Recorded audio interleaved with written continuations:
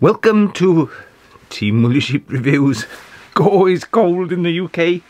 I hope you enjoyed that video, the test flight of my Frankenplane creation. It actually flew amazing. Next time is a model show and we're out of lockdown. I'm going to be looking to buy some big glider wings. So the 3D printer is actually getting some use. Today I want to talk about the 3D printer.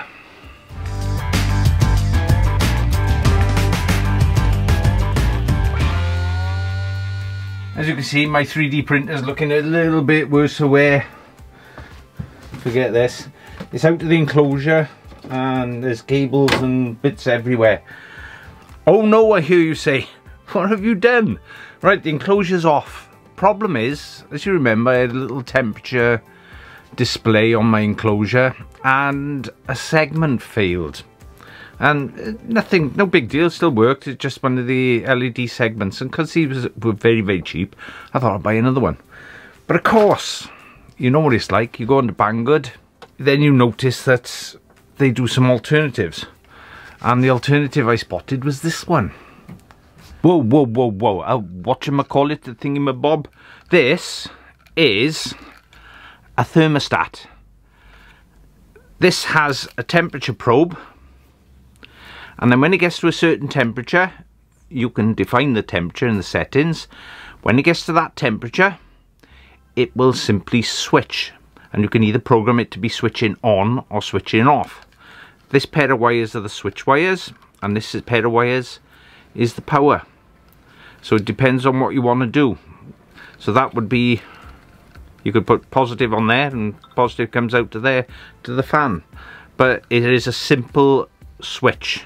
If you watch my other video, I have covered this in a previous video in the series. So if you want to have a look at my other videos, you might find something interesting there. But I've covered the enclosure controls in that. I've selected an alternative version to this that looks a little bit better. It's to be built into the housing. So this was one I could bolt on the outside, and it was cheap. It was so cheap. So back to the video. So I've got a 12-volt one, and I thought I'd make the enclosure all 12 volts. So I got myself a little power supply because they were ridiculously cheap. So I got myself one of these power supplies, and this $3.50, $4, you know, that's ridiculous. It's a 12-volt 5-amp power supply. So I put it on a little plastic base so I can mount it. And I got myself a waterproof light switch. So I bought this switch, a little bit bigger than I expected, but there we are. So just plug it into the mains, and I got 12 volts coming out of there. And I've cut a hole in the top to mount it in the top there.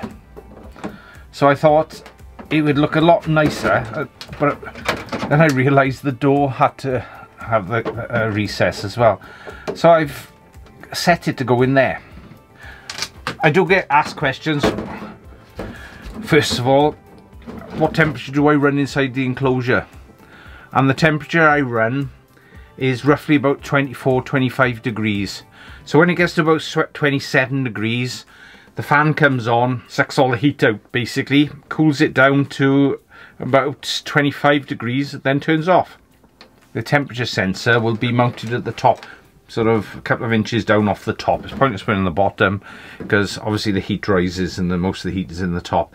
Don't want to let it get too hot. And what I've done is I've screened off the air in the front, and as you can see, I've put a little bit of medical tape down there, the blender medical tape, to stop the cold drafts going through, because it is probably about minus 2 outside, and in the shed it's probably about 4 degrees centigrade. I'll have to put a thermostat out here to see. So it's about 4 degrees centigrade. It is bitterly cold. So when I come out here, I generally put the 3D printer on, leave it run for a little bit to get a little bit of an ambient temperature. When the inside the enclosure is about 10 to 12 degrees, then I'll start the print. I had an inquiry from from a viewer who's got the opposite problem. It's really warm, and the problem they had is their air conditioning was blowing cold air and causing prints to warp. So they put the enclosure on to protect it from the air conditioning. Oh, how nice would that be? But you know, whatever the need is, it's handy to have an enclosure just to keep that stable temperature. But what I have noticed is when the fan is coming in, it's drawing ice cold air in, so it's a similar problem. So what I've done is I've taped up along this edge, so I got like a little draft excluder along the edge.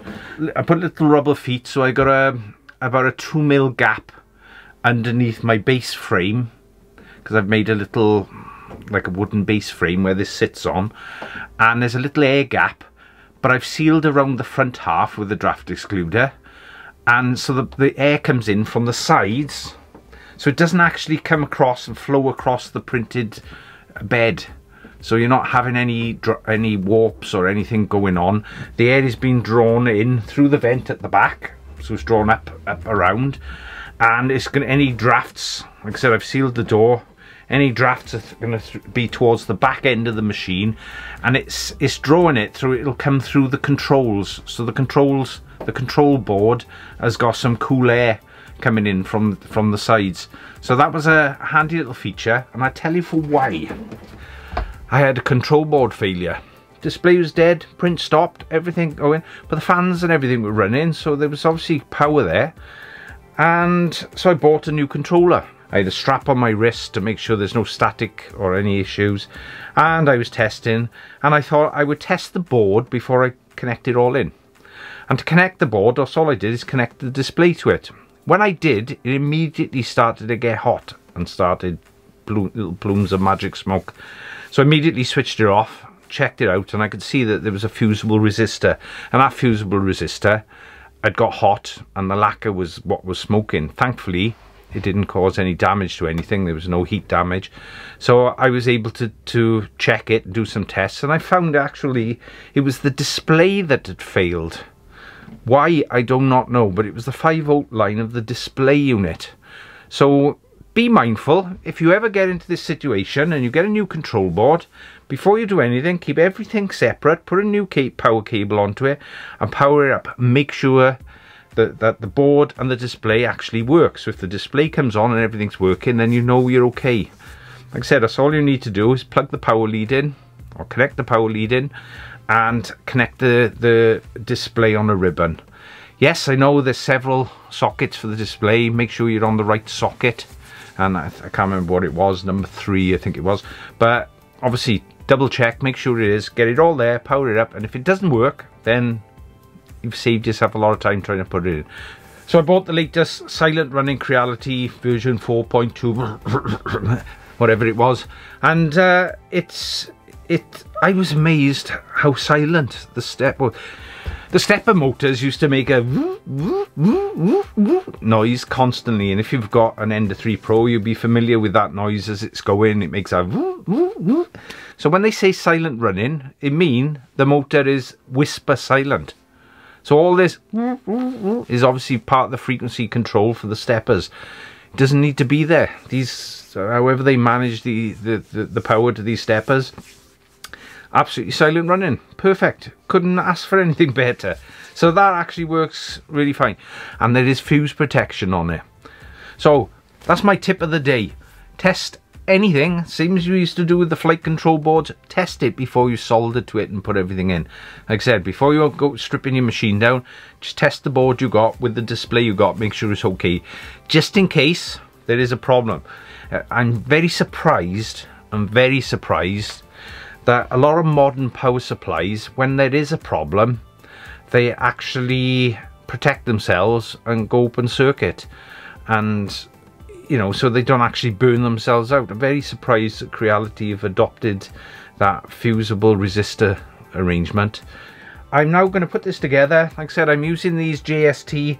They're from the modeling hobby, 10 amp DC, I'm not sure, but they're called JST plugs. As you can see, they're little red plugs, and you've got the male and female. So I've connected them already in there, so it's time to slot it all in and plug it in, and I'll take some photographs as I go. and I think it'll be a nice finish. Oh, I bought some of this for LED lighting. Is aluminium with a little plastic insert, and you can fix it up. And so I put a strip of that in the top, and I stripped down the side and cut it to fit, and that helps then as a bit of cable trunking as well, so it'll keep the cables nice and neat. And I've put a strip of LEDs on the top just for effect, because I could, so I did. Oh, something weird about doing that, but anyway, so I'm going to put it together and I'll come back to you when it's all assembled and ready to plug in.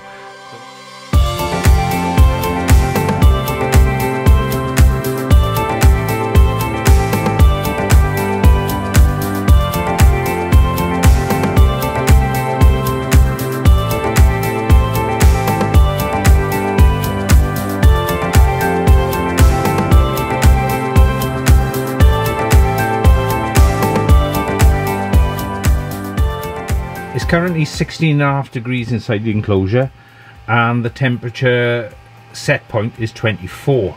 So if I grab hold of the sensor, we shall see the temperature start to climb. It's my body temperature. So imagine the enclosure is warming up. It won't come on at 24, that's the off temperature. So it's reached 24 and the fan hasn't come in. So I think it needs to be 2 degrees. It's a 2 degree differential. You can adjust it. So 25, it doesn't come in. 26, it should come in.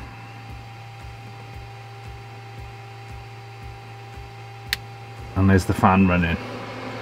So the fan now is extracting the heat out to the enclosure, and you'll see the temperature starting to drop. And when it gets to 24, it should stop.